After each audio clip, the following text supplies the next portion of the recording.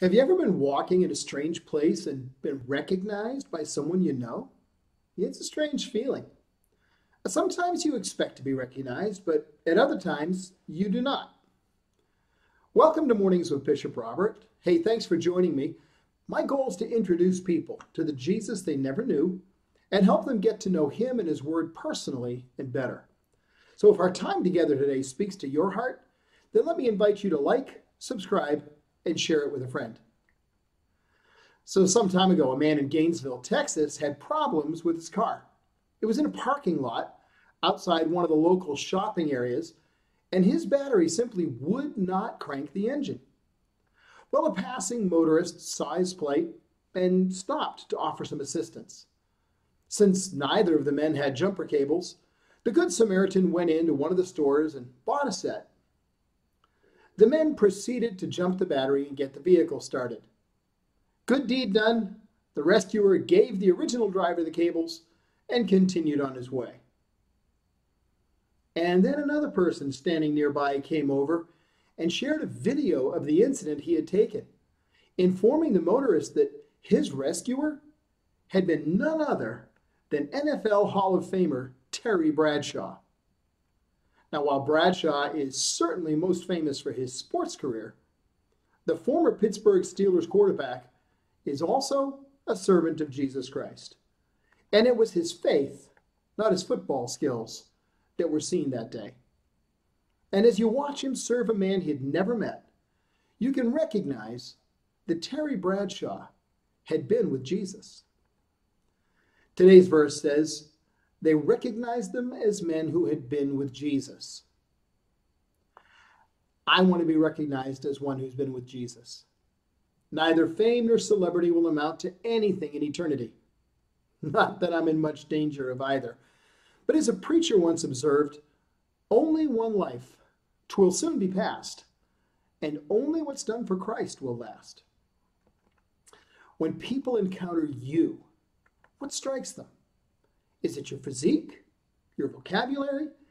Some characteristics are evident immediately. Others are only discovered over time. But the fact that we've been with Jesus ought to shine brightly in each encounter.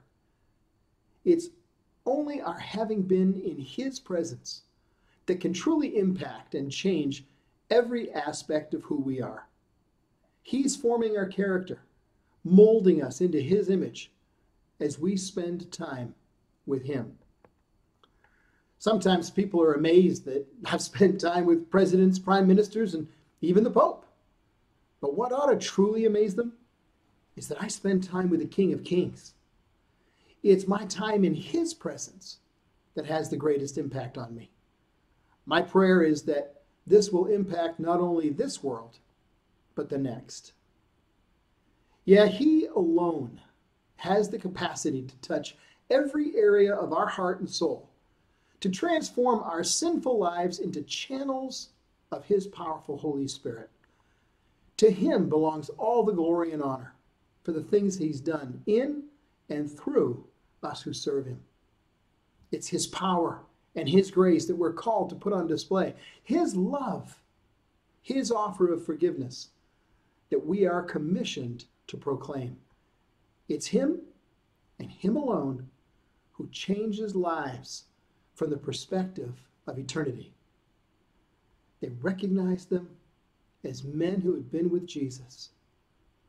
Hey, let's you and I be people who have recognized as being with Jesus.